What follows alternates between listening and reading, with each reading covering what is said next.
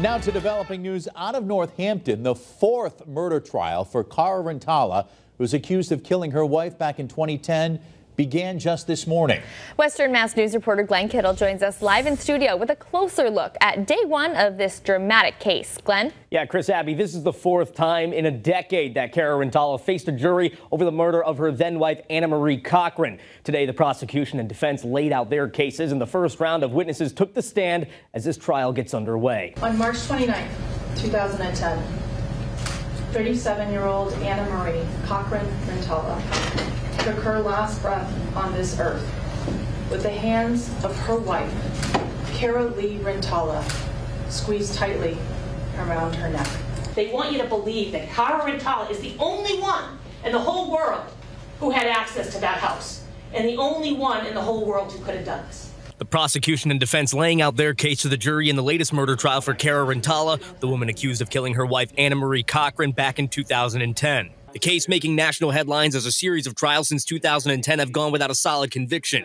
Even after a jury found Cara Rintala guilty of first-degree murder in the case's third trial back in 2016, the Massachusetts Supreme Court overturned the verdict in 2021 after expert witness testimony was deemed improper.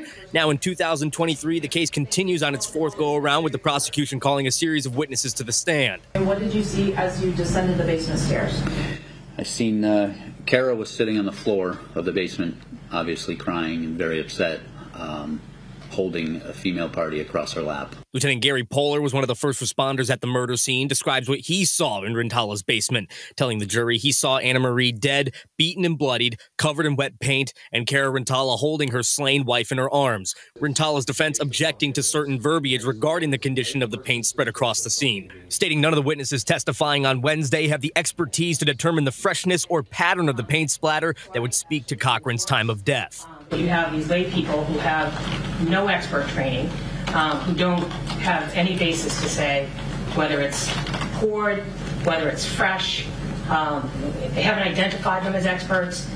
Whether or not Attorney Who's objected, I'm telling this court, I would object to any first responder describing anything other than that the paint appeared to be wet. Now, coming up at 6, we'll speak with a lawyer who tells Western Mass News what makes this case different as it enters its fourth trial in 10 years. Reporting live in the studio, Glenn Kittle, Western Mass News.